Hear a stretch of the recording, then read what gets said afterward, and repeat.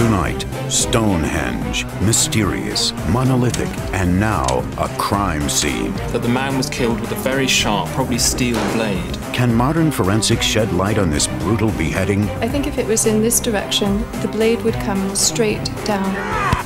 Investigators probe a murder at Stonehenge as we uncover secrets of the dead.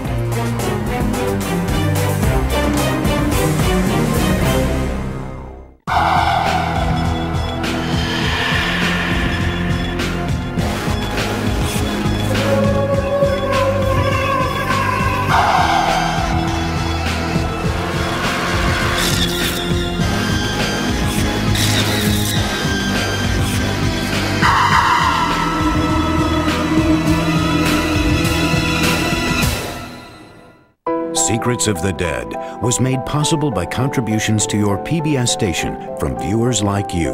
Thank you.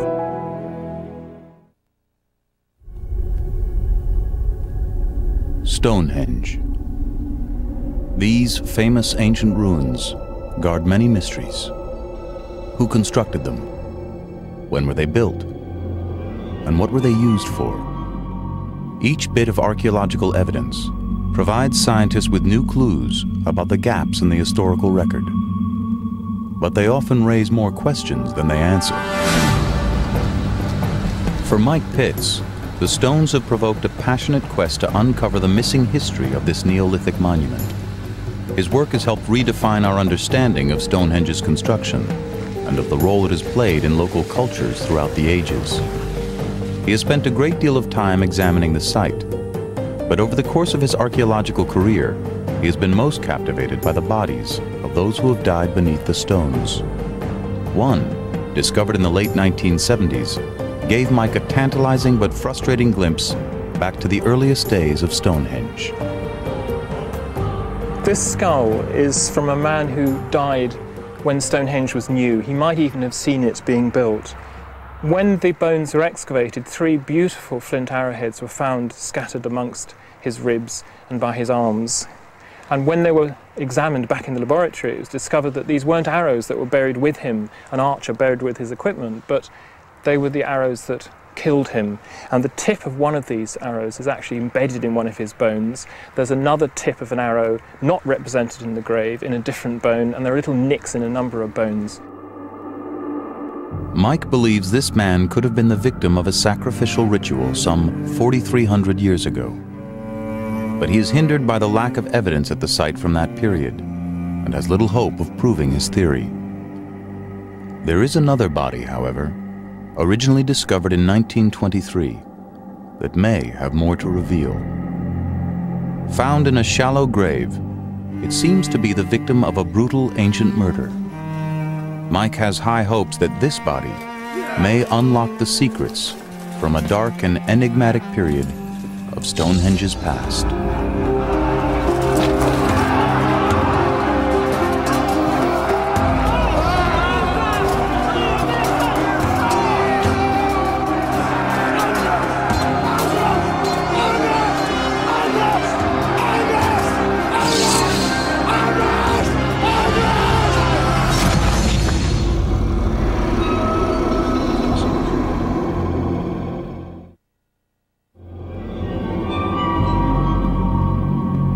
Mike has spent much of his life trying to piece together the lost history of Stonehenge.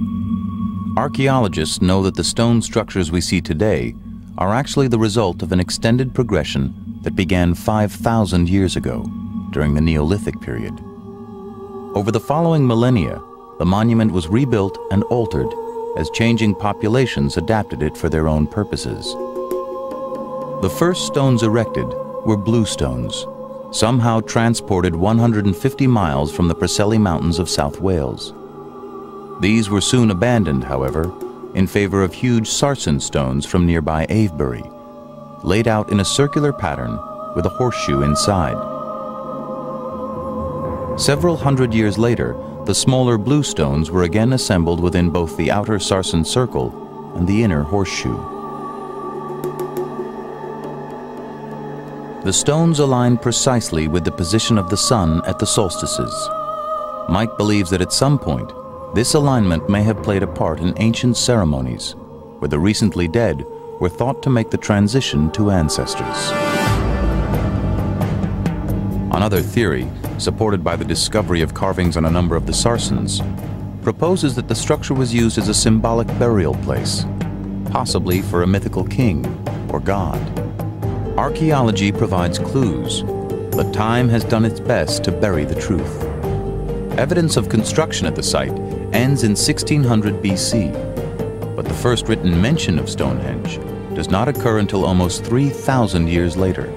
Mike has hopes that his second skeleton can shed light on what happened during that forgotten period, perhaps redefining our understanding of this captivating icon. As an archaeologist working at Stonehenge, like anybody, I spend my time thinking about these magnificent megaliths. But it's strange now, I turn my back on them and leave the circle. I'm walking out towards Amesbury and the location of this grave, which is down here.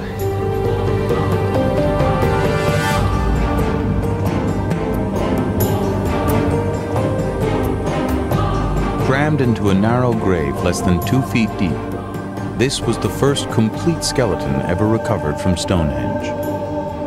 Stonehenge is unique. Anything buried in the ground at Stonehenge has to have had a special significance, and there has to be something very strange and special about the fact that people chose this particular spot to bury this particular man. The skeleton was discovered almost 80 years ago, during the largest excavation ever undertaken at Stonehenge. On November 3, 1923, Lieutenant Colonel William Hawley, who had been digging on the site for over 3 years, made the find. Using a now discredited technique based on race typing through skull shape, the skeleton was catalogued as a British man from the Roman period. It was assigned reference number 4104 and then filed away at England's Royal College of Surgeons. But in 1941, the college took 3 direct hits during the Blitz, and the archives were almost completely destroyed. The Stonehenge skeleton was assumed to have been lost in the rubble, until Mike Pitts arrived on the scene. He found correspondence that seemed to indicate the body had been moved to a storeroom in London's Natural History Museum. If he was right, the skeleton might have survived the bombing. The body sparked Mike's professional curiosity. He hoped it might provide him with rare insight into a period of Stonehenge's past that had all but been forgotten. He approached Jackie McKinley, an osteoarchaeologist, an expert on human remains, to examine the bones. Jackie quickly determined that the body was indeed 4104, and that he had been a healthy man in his 30s when he died.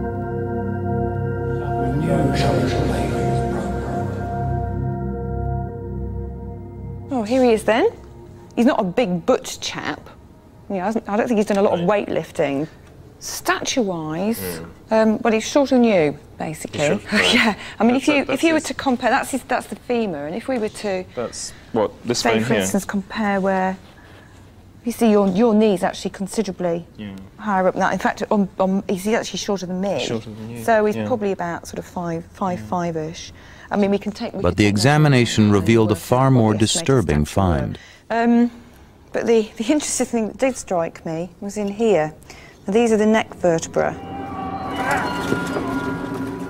That's what you call the atlas. That's basically what your head sits on, to the axis that it pivots on.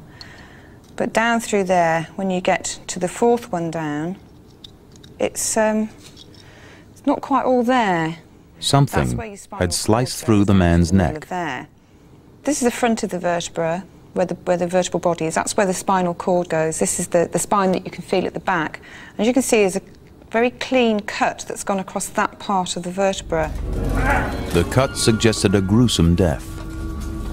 So it's gone right across that hole in the middle, so it would have gone through the spinal cord. It would have gone through the spinal cord, So if he wasn't already dead, he would certainly have been dead after that blow.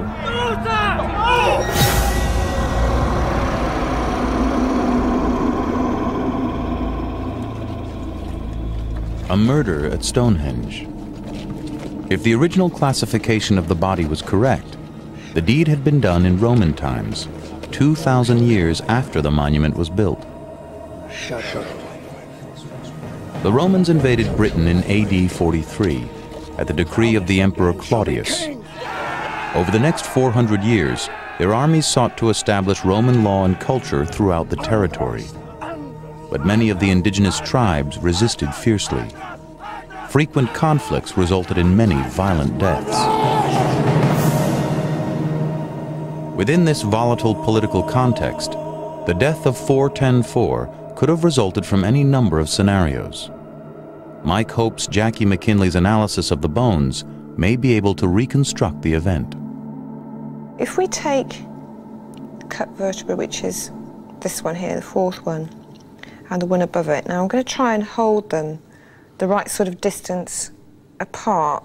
And obviously there's a space between them, because you've got to remember you've got the intervertebral disc in there, so there is a certain amount of space between it. So it's a very thin blade.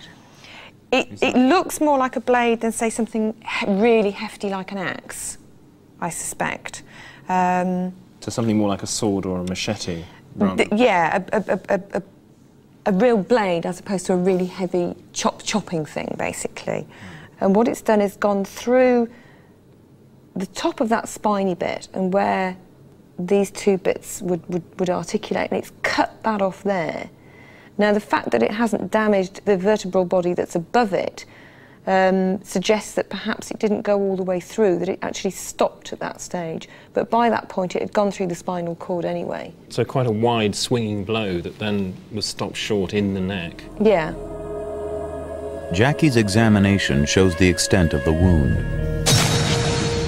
The weapon had sliced through bone and flesh, and though it may not have completely removed the head from the body, 410-4 would have died instantly.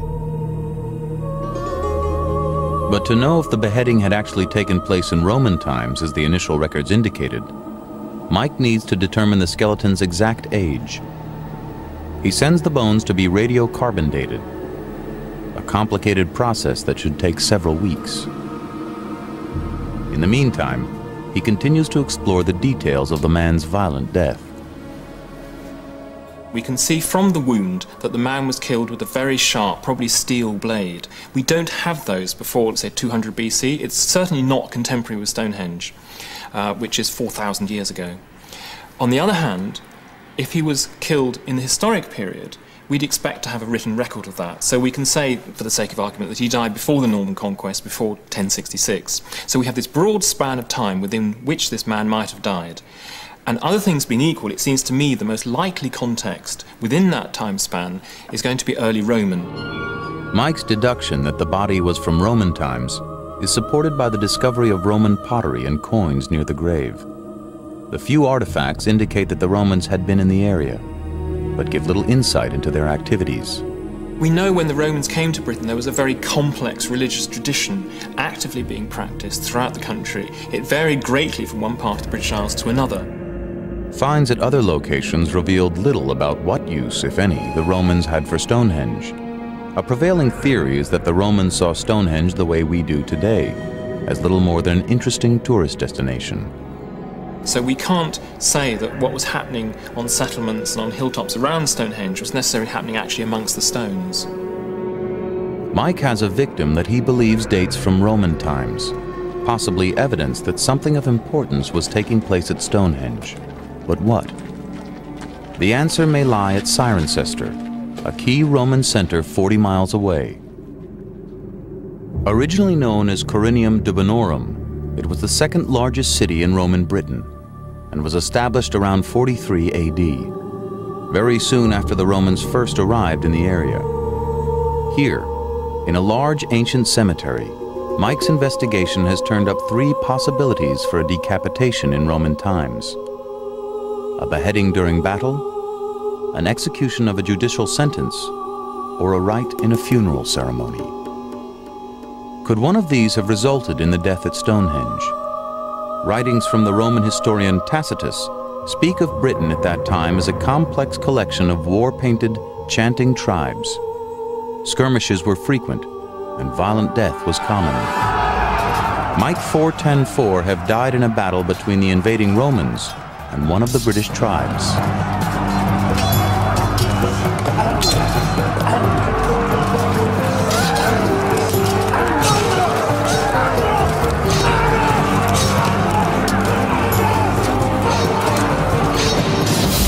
Biological anthropologist Chris Nussel may be able to provide some insight.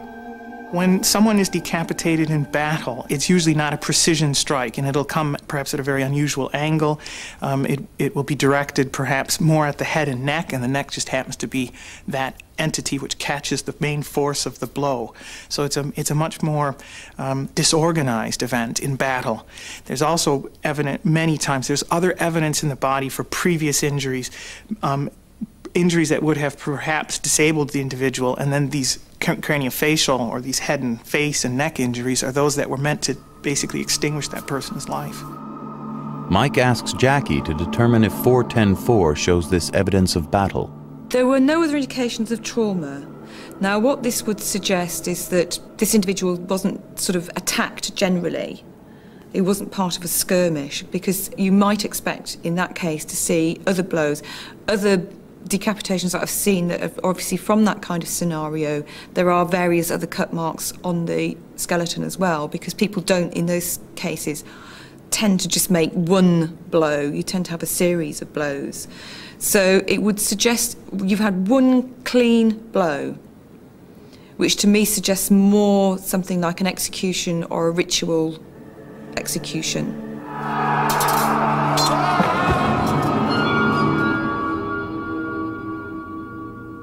The absence of other wounds means death in battle seems unlikely. That leaves two other possibilities. One is a beheading ceremony performed in some Roman funerals. 5% of skeletons excavated at Roman cemeteries in Britain show signs of this ritual. I think that some of these are probably more sympathetic. Some of these are done from the front. They're done with multiple strokes of a small tool. Usually it looks like a knife of some description, and it suggests more an incising motion. When the head is removed, it's actually placed in the grave and out of alignment in an unusual position, usually at the foot end of the burial, either between the shins or the thighs, or maybe at the feet. This act is thought to be a rite of care and respect, performed on people who were otherwise ordinary citizens. Few records exist about the ceremony, but one prevailing theory suggests that the removal of the head was intended to free the body's soul. The key significance to Mike, however, is that it seems the head was always removed from the front, casting doubt that such a ceremony could have been responsible for 4104's beheading. His head had been hacked off from behind. It looks like what's happened is it's come up from this direction into the back of the neck. Right. Well, that's assuming the person's upright, of course. Yeah, which so at the moment we're not sure about. So if the man was standing up straight, then it would be a swinging blow. Somebody's coming up from slightly behind, probably on that, if it's a right-handed person, on that side, and would go in here. A blow from behind rules out a burial ritual. Mike is left with only one possible explanation for the body's condition: an execution. The amphitheater at Cirencester provides useful parallels. If I sat here 1900 years ago, could I have actually seen a beheading? Yes, public executions almost certainly took place at an amphitheatre like the one we have here at Cirencester. And what would have been the occasion of an event like that? Well, probably it would be a judicial execution. That would be the most obvious explanation. A court hearing in the town, the governors come, trials held, decision, execution. And of course we've actually got the skulls here in the cemetery just a few hundred metres from the amphitheatre, which kind of bear out the fact that something like this might have taken place here. Around the time of the Stonehenge beheading, there is written evidence that the Romans publicly executed a local leader in northern France. Mike believes his victim could also have been a man of importance at the time of the Roman occupation. Perhaps he was head of an indigenous British tribe, executed as an example at the ominous monument of Stonehenge.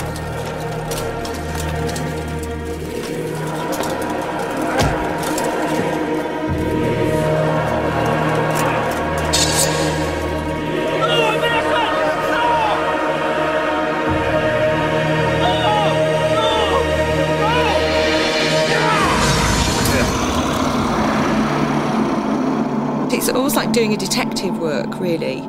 You would work towards most probable cause, the same way as somebody does in detective work, except you don't have any witnesses to help you.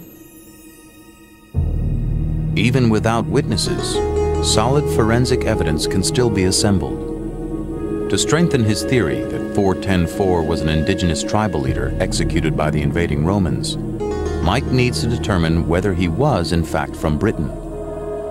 To do so, he has a premolar from the side of 4104's jaw extracted and prepared for analysis. Premolars are heavily enameled and trap valuable information about a person's geographic origins. Teeth are very resilient. They survive very well in the ground. Often in archaeological burials, they are the only thing left that survives. The durability of the enamel acts as a time capsule, storing detailed information about what people eat and drink as their teeth form during childhood. We analyse the isotope ratios in the teeth which characterise the tooth, and then we go and find some geology that would actually tie in with that, so we can source them back to a particular type of geology where their food was being grown and where their water was being collected.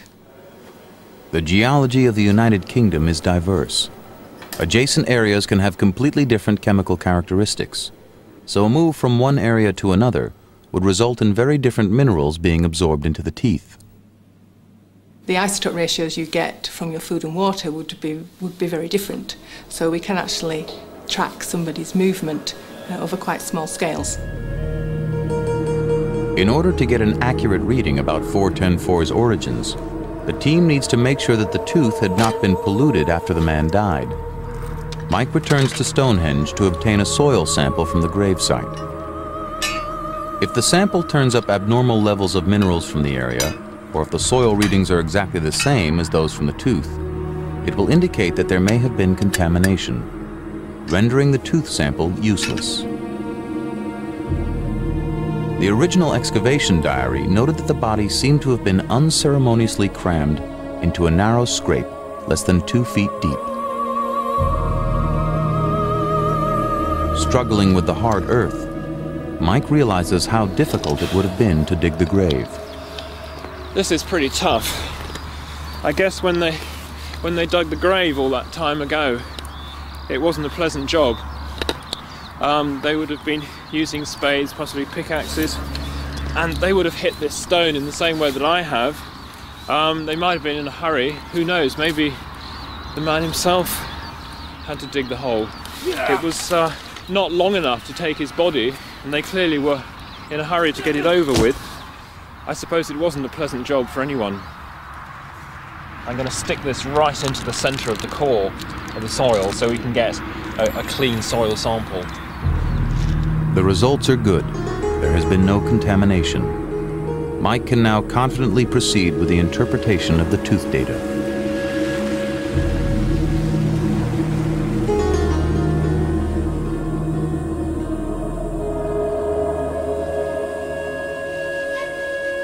This map summarises the strontium and oxygen data that we can refer to in interpreting the data from the teeth. The red contours here are contours of oxygen drinking water composition across Britain. The tooth that we analysed had a value of -7.4, right, which places it within this broad tract in the centre of Britain. However, if you look at the strontium composition of the tooth, which is going to reflect the person's diet, the water he drinks, the food he eats, that's related to the underlying soil and geology. Right.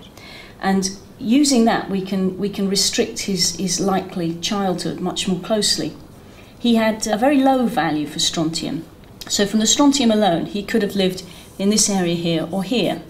And if you then combine the oxygen and the strontium, the only areas where they overlap in Britain are in this area here. So that's suggesting quite strongly that the man is fairly local, that he comes from somewhere within southeast England. Yes. Or near the south coast. And in fact, Stonehenge itself is actually inside that yellow area, zone. Yes.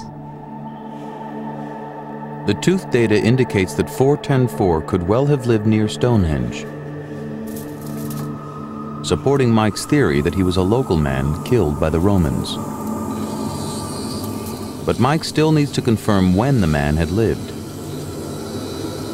Unfortunately, there has been a problem with the samples that were sent for carbon dating.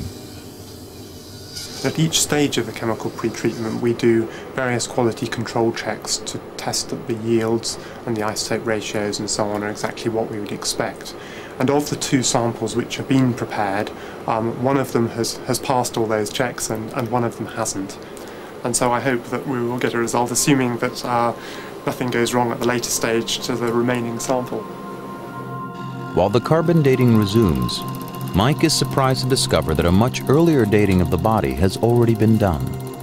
A quarter of a century before Mike rediscovered the bones, a now deceased amateur archaeologist named Wystan Peach had somehow tracked them to London's Natural History Museum, driven by the theory that 4104 was actually the skeleton of the renowned King Arthur. Today, folklorists generally agree that the legend of Arthur has its roots in the Dark Ages, the period between the end of the Roman occupation and the zenith of the Anglo-Saxon era. But Peach had a different theory. Based on his interpretation of a Welsh text, he believed Arthur had been a Neolithic king, contemporary with the construction of Stonehenge. In 1975, Peach had paid for a private radiocarbon dating of the skeleton. For Mike, Peach's controversial Arthur theory is less interesting than the result of the test. Though many carbon datings from the 1970s are now considered unreliable, Peach's data, if it can be located, might provide a clue to the age of 4104, while Mike waits for his own more accurate results. Though the official lab records from Peach's test no longer remain, there is a letter that indicates a date. Now, I hear you found some letters from Wystan Peach. I have, yeah. Not a lot, I have to say, but amazingly from the 70s there are a couple of letters. Well, that's more than we had before. Well, that's right. Hopefully enough to tell Mike if he's on the right track. Though Peach approached the museum almost 3 decades ago, head of paleontology Chris Stringer remembers his visit. There are a couple of letters here from 25 years ago or so. Right. I recall Wystan Peach coming here. He was a nice old chap, very enthusiastic. He must have been quite persuasive. He certainly had his agenda, let's put it that way. And as I recall, obviously he had views on King Arthur, that Arthur was linked in with Wales, that Arthur was linked in with Stonehenge, and that, as I seem to remember, that Arthur was actually a very ancient figure, much older than anyone believed, and that these legends actually dated back to pre-Roman times. So his request to us was that there was this skeleton from Stonehenge. He wanted it to be absolutely dated by radiocarbon. We permitted him to take a sample for dating at Harwell, which he was prepared to pay for, and they came back with a date, which he gives here as a provisional date. So I don't know whether the date they got was 760 AD. Now, I remember him being very disappointed at that date. It wasn't what he wanted. Well, he would have wanted, what, 2000 BC? He wanted a much older date, certainly pre-Roman. The date also casts doubt on Mike's theory that 4104 had been executed in Roman times. Well, this is a real tease, because on the one hand it looks like a precise date, but on the other hand, without the details and with this word provisional, it's actually, to me, it's saying I can't even assume now that the guy was Roman. Up to this point I was imagining he was Roman. I think now perhaps I might say he could be Roman or he could be Saxon. That's opened up the time span even more. Until this point, Mike's investigation had led him to believe that 4104 was the victim of a Roman execution, and he still expects his modern dating tests to prove him right.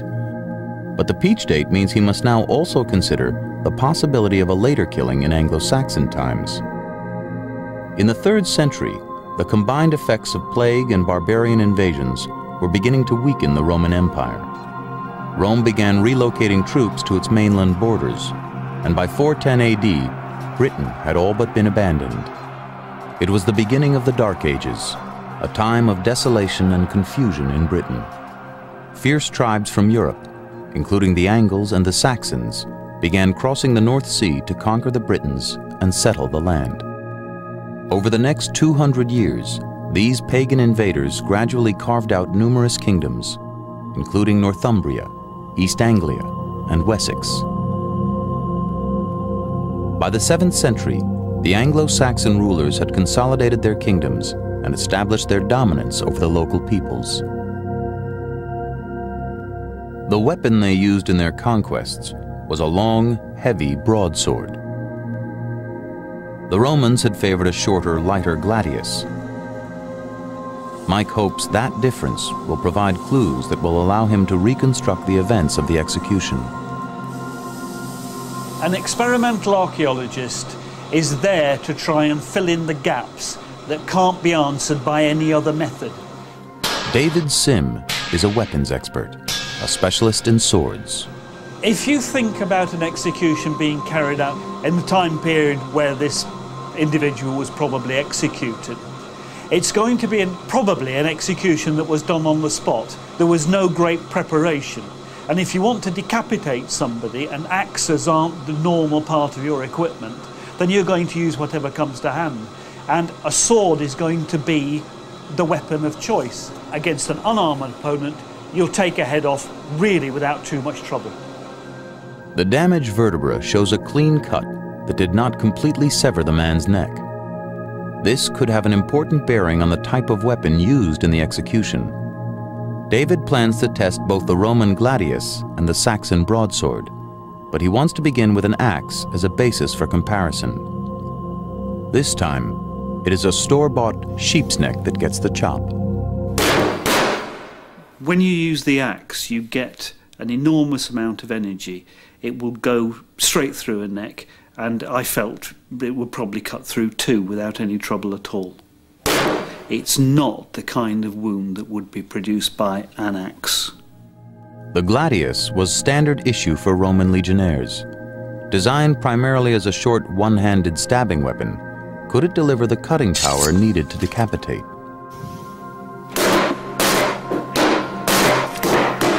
The gladius is actually quite an easy weapon to use, but it's quite remarkable that when I struck double-handed blows and then single-handed blows, the amount of penetration was almost the same, which surprised me quite a lot.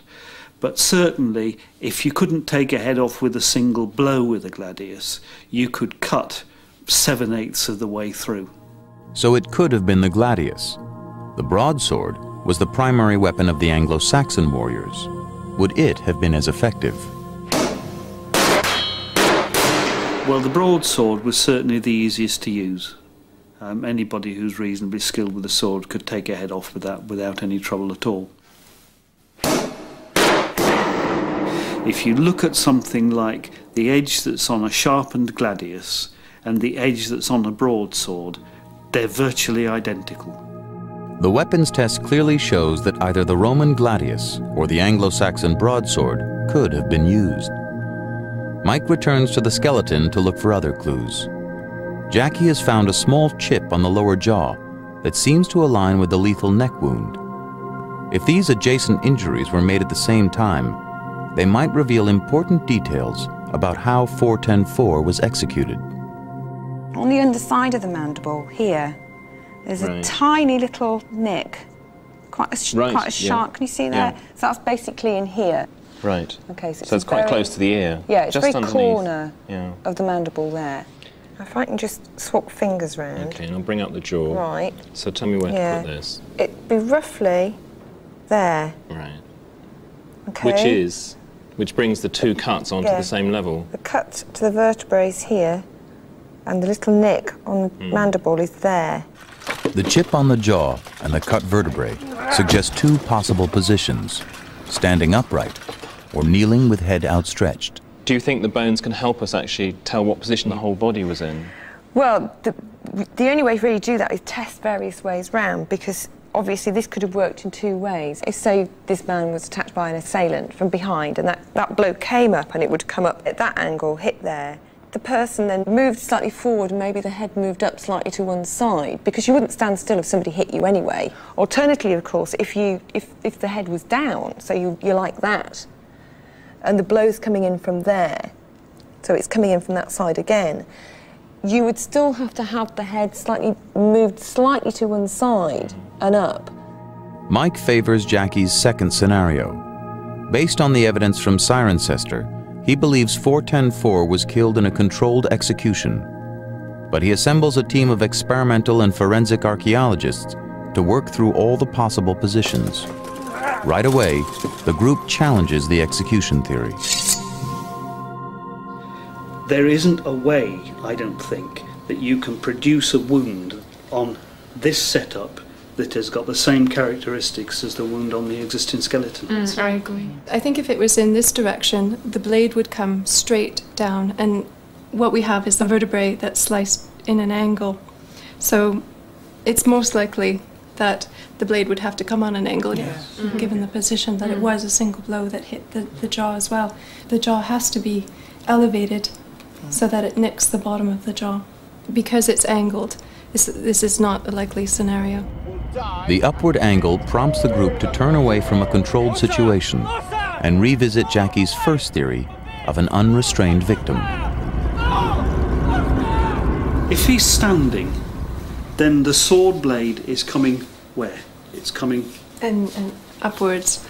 Which vertebra does it cut? Fourth. It's the fourth vertebrae. So it's 2, 3, 4. So it's cutting there. Just where? above the spinous Just process. there. Yeah, Just exactly there. So it's got to go through there like that, Without and a- then catch him And then there. there. It's possible. It is possible. It's possible. Yeah, it's totally plausible. If this person is running and another person is running behind, and you catch a blow. Yep.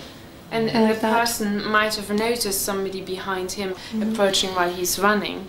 And Mike's that's theory when he hangs in the turns his head balance left, until sword expert David that's when Sim his jaw tips the scale gets- back towards why his execution. jaw's caught in that place. I'm not happy that this was done when he was standing, because if he was standing upright, you've got to get your sword up here, Yeah, and and you, the you, minute- and you can't get any No, energy behind it. No, the minute your hands go above your shoulders, Yeah, you lose you- that power Yes. in the swing. Yeah. Your arms and shoulders are in entirely the wrong position to get any energy behind the weapon you're using. Just because you've got the ideal conditions doesn't mean that you'll actually produce the ideal blow. You can miss, Yeah. and I think that that's what's happened here.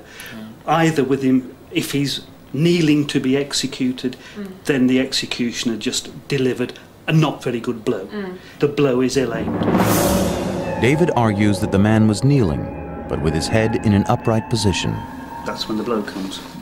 And it catches him there, it goes through his spine, and the point then takes that piece of bone out of his jaw that way.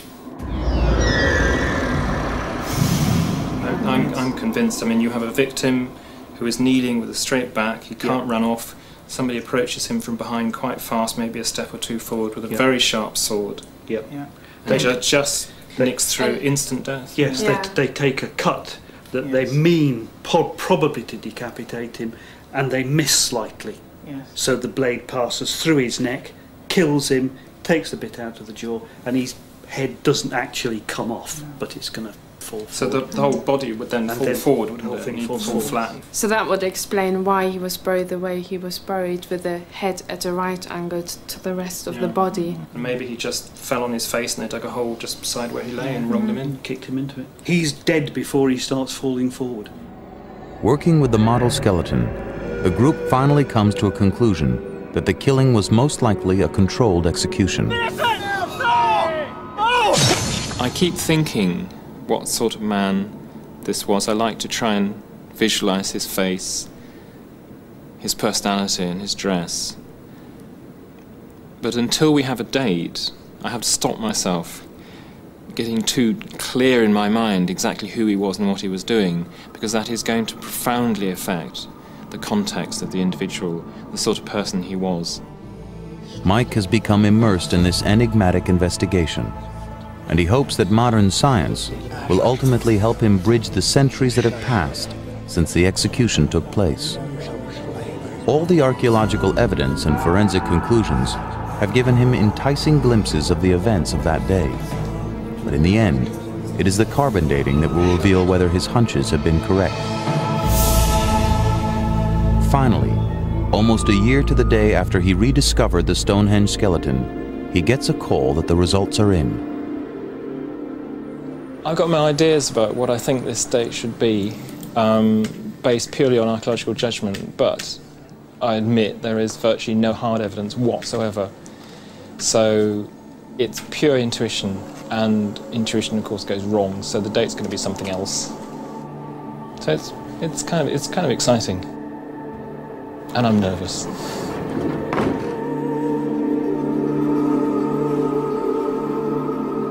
Despite the initial carbon dating done by Wystan Peach, Mike still clings to his theory that the man was beheaded by the Romans somewhere between 43 and 410 AD.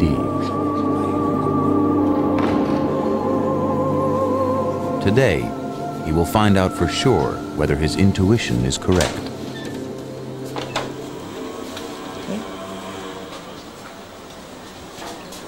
Hiya. Hi, Mike. How you doing? Very well. Yourself? All right. A bit nervous. Good. Well, I know you've been waiting for this for you got it there. some time, so yeah. Not going to show you just yet. These are the results from Oxford of the radiocarbon analysis. They've just come through, and the radiocarbon age is 1359 plus or minus 38 BP, which when calibrated gives a date range of... A Saxon. Yes, it's right. Cal AD 620 to 770. Right. Not the answer Mike was hoping for, because it puts the execution squarely into Saxon times, more than 3 centuries after the Roman period. The carbon dating has placed the execution within a 150-year time frame, but that date can be further refined using tree ring data from the Oxford University database. By combining seasonal ring counts with carbon-dated samples, the system can produce a probability curve that pinpoints the execution to within 40 years. We can see from this that the tree rings which match most closely to the radiocarbon data that we've obtained are the ones in the middle of the 7th century. The graph peaks between 650 and 690 AD, a very significant time in Anglo-Saxon history. During that period, missionaries from the mainland were making their way through England, trying to convert the pagan Anglo-Saxons to Christianity. When outcasts who refused to convert were killed, they were buried unceremoniously in what had previously been lavish pagan burial grounds. It seems the newly converted Christian Anglo-Saxons believed that by burying the deviants in these pagan sites, they would damn their souls to an eternity in hell. The Sutton Hoo burial mound in East Anglia is a prime example. What really surprised us was the find of some burials which were very plain, just bodies placed in graves, no grave goods. They were buried crouching, kneeling, lying on the back, arms in the air, and the heads. Some of the heads were off, some of the heads were by the knees, some of the heads were in the right place but the wrong way round. 39 bodies were found at Sutton Hoo, and there was evidence that a gallows had existed at the site. The burials were in a ring, and in the middle of the ring were 4 post sockets. So we thought, what must have happened here is that these people have been killed. It comes in with Christian kings, and they punish them twice. First by killing them, and secondly by burying them in a pagan burial ground. It's as though to say, right, you step out of line, you're not coming in with the new Christian kingdom, we bury you there. We bury you in the pagan burial ground. 410-4 may have suffered a similar fate. His skeleton was the first evidence that Stonehenge was being used during that time period.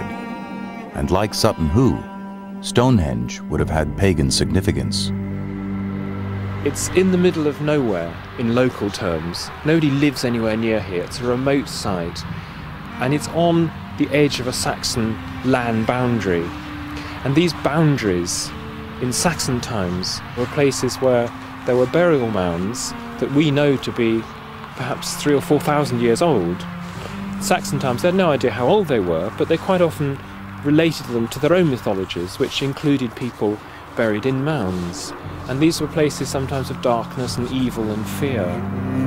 Stonehenge was most likely seen the same way, as a dark, mysterious remnant of an ancient time. According to 7th century literature, the Anglo-Saxons believed that Neolithic burial mounds and stone circles were thought to be haunted by evil spirits, perhaps the perfect place to execute and bury a deviant. The position of this burial and the treatment of the corpse clearly indicates this is an outcast. It's a person that is being basically taken away from society and buried in a place outside of society's limits. So we're seeing, first of all, a clear image that Stonehenge has become associated with fearful and superstitious ideas, a place where a deviant can be executed and buried. And it would say about the person that they have been a wrongdoer of some sort and potentially of some significance as well. The coming of Christianity offers a possible explanation for 410-4's burial at Stonehenge, and the emerging system of regional control provides another motive for the choice of the site. Power was evolving from a patchwork of tribal chieftains into several dominant kingdoms. The growing importance of land ownership drove the establishment of boundaries, often marked by dominant features in the landscape. Stonehenge lies very close to one such boundary, within the Kingdom of Wessex. Wessex was further broken down into districts known as hundreds, each of which was locally governed and controlled. We're effectively walking along the northern boundary of what was known as the Hundred of Swanborough in the late Anglo-Saxon period, and we know this largely through the evidence of Domesday Book, which lists the estates. The Domesday Book was a comprehensive 11th century text that provided the first census information for all of Britain. It catalogued property ownership and provided particulars about the boundary system that had its foundation in the 7th century, around the time of the Stonehenge execution.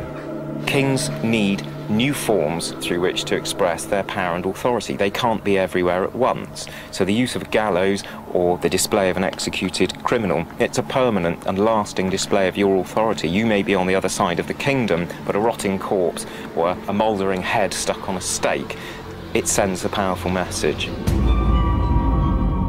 Mike and Andrew Reynolds walk an Anglo-Saxon boundary that lies 12 miles north of Stonehenge. The site was a well-traveled crossroads, an ideal location to post a powerful message. So at this point in the Saxon document, it tells us there used to be a gallows here. Absolutely. And the terminology they use, this point is described as the Weirhrud, which is basically an Old English term, or two Old English words, and they basically mean the wrongdoer's cross or gallows. It would have been a very sort of evocative image, I think, to people passing by. The gallows would have looked very much like the stones at Stonehenge. So it's quite a frightening, sort of remote but dramatic physical representation of the law, if you like. In fact, the name Stonehenge actually derives from the Anglo-Saxon Stanhangen, meaning stone gallows. And while there is no evidence that an actual wooden gallows ever existed at Stonehenge, its menacing imagery may have served as an even more powerful backdrop for an execution. Mike has found both religious and political reasons why Stonehenge would have been chosen as the site for an execution in Anglo-Saxon times. But he still hopes to shed light on the actual reason 410-4 was beheaded. He believes the answer may lie in the law codes, an emerging system of authority precipitated by the growing need to protect personal property. The law codes describe a range of offences and what you've got to do to kind of make up for what you've done in incredible detail. For example, the earliest Kentish laws of about 600 give you the penalty if you're walking along a street with a spear over your shoulder and you poke the fellow behind you in the eye with your spear, then there's a set payment for it. I mean, similarly, if you punch somebody and knock the teeth out, there's a set payment for that. These very specific records of crime and punishments laid the foundation for modern forms of judicial process and trial by jury. They may also provide insight into the fate of 410-4. Of all the crimes committed in that bloody period, theft of property was thought to be one of the worst, an offense punishable by death. For the vast majority of offences committed throughout the Anglo-Saxon period, these could be atoned for, were atoned for, by the payment of fines, and in fact capital punishment itself was very rarely enacted. The usual explanation for beheading is the fact that there was that a great fear or superstition surrounded the particular individual, and the general explanation runs to the effect that a beheaded person wouldn't be able to rise from the dead. So it's fear of the dead rising is the general explanation for beheaded individuals. And there were very few offences for which this could be undertaken. Decapitation in particular was undertaken for theft, and we should really, I think, see this as theft on a grand scale, in particular cattle rustling and the theft of movable wealth and personal property. Mike has built a case that he believes explains the murder and burial of 410-4 at Stonehenge. For him, the last remaining task is to finally get a sense of what the man actually looked like. But the skull is so badly damaged, high-tech computer imaging is needed to rebuild it. This optical surface scanner was originally developed in order to scan patients' faces because we wanted to monitor them before and after various sorts of facial surgery. The process of reconstructing a face from a skull is really separate from the scanning process. We start from the skull shape, and I use published data about the thicknesses of tissue over various parts of the surface to extrapolate the position that the skin surface would pass through. The facial reconstruction puts the finishing touches on what has been an eye-opening investigation. Mike's work has exacted valuable clues that have allowed him to recreate this ancient crime scene and shed new light on a mysterious murder from our forgotten past. Finally pinning down the death of this man has transformed the way I think about Stonehenge. From the excavations at Stonehenge, there's absolutely no evidence that anything was happening here in the 7th century. So the discovery of this event at that time suddenly tells us that something was happening here, that people were thinking about Stonehenge, and that's a huge discovery. A public execution, an early example of a burgeoning system of crime and punishment that became the foundation of modern law and order. A local man, an outcast, perhaps even a notorious thief. His sentence would have been carried out in this frightening and isolated place. This is somebody who had profoundly upset society and the community that knew him. He'd done something at a time when our very world was being shaped, our language, our laws, our landscape. He'd done something to upset people, and he'd paid for it and ended his days in the centre of what even today is an icon of our indigenous past.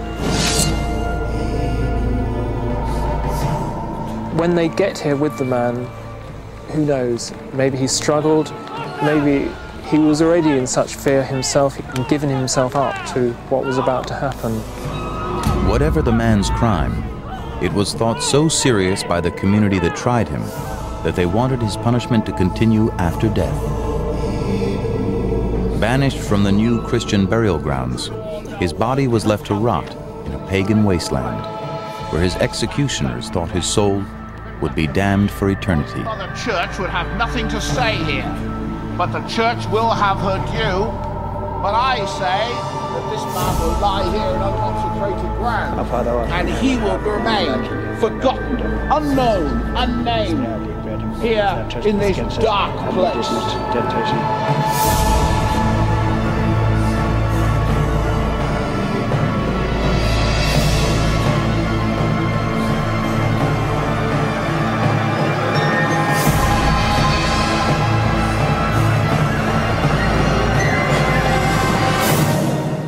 Join us as Secrets of the Dead continues to uncover forgotten history.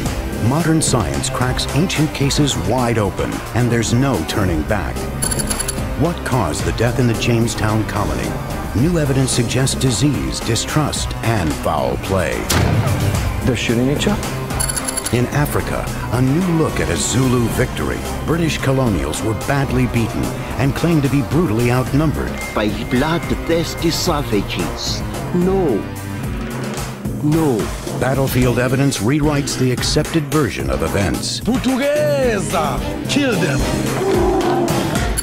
The location of Jesus' crucifixion and burial has long been in question.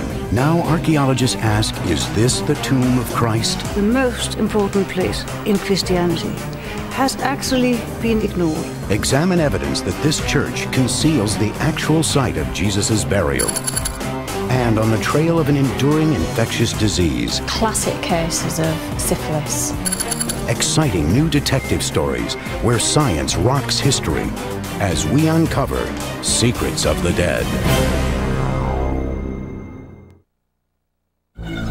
Reopen investigations of the past at PBS Online. History is revealing its forgotten secrets at pbs.org.